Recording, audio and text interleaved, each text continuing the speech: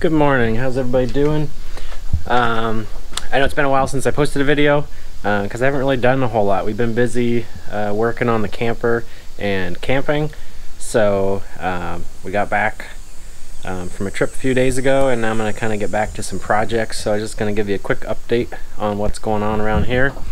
Haven't done anything to the Jeep lately because it doesn't need anything. Gone on a few little Jeep rides, but nothing too crazy. We've mostly been working on mini bikes. We got Saul, my son, his mini bike painted and all put together, and now we're working on mine. I was waiting on parts, finally got them. Bearings for the steering stem. So now that I have that stuff, it's going to go together. I might do a little assembly video on that.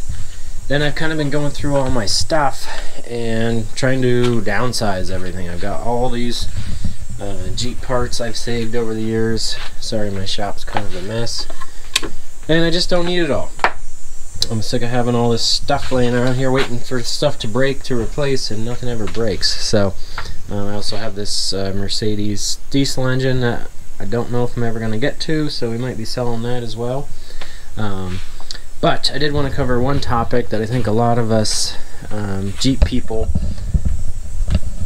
struggle with sometimes, is you sell something big or you post something big and heavy, and it's, you know, you want it or you want to sell it, but everybody that wants it isn't around you. So I know whenever I'm looking for, say, a transmission, they're all out west or they're all down south or something like that. So us people that build things sometimes have trouble connecting with other people near us to get parts.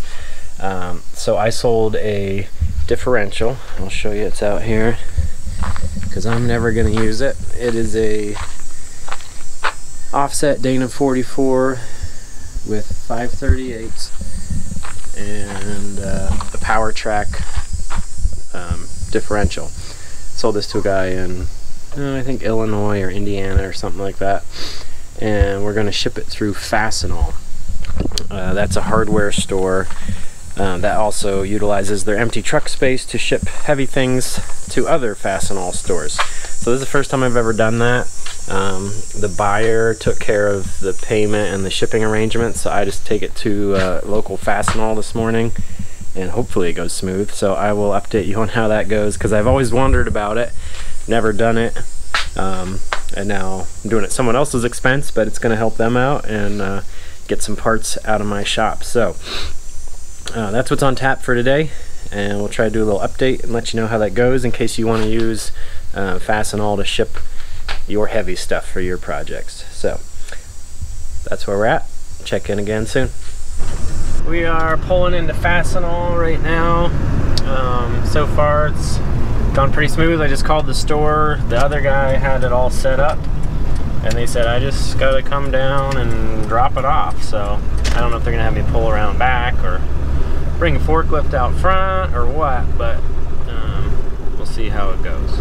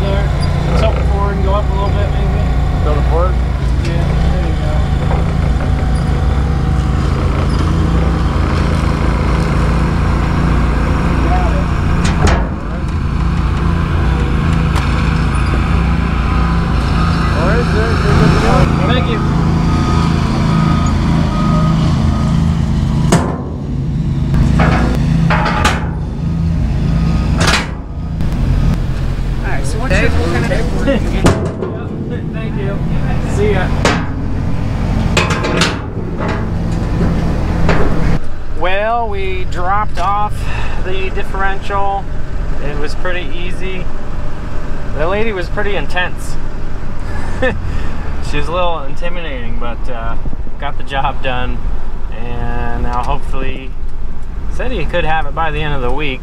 I said don't get your hopes up. So I got a tracking number, and as soon as that registers, we'll keep an eye on it. And hopefully it goes smoothly. It was pretty easy on my end because he's paying for it all and he set everything up.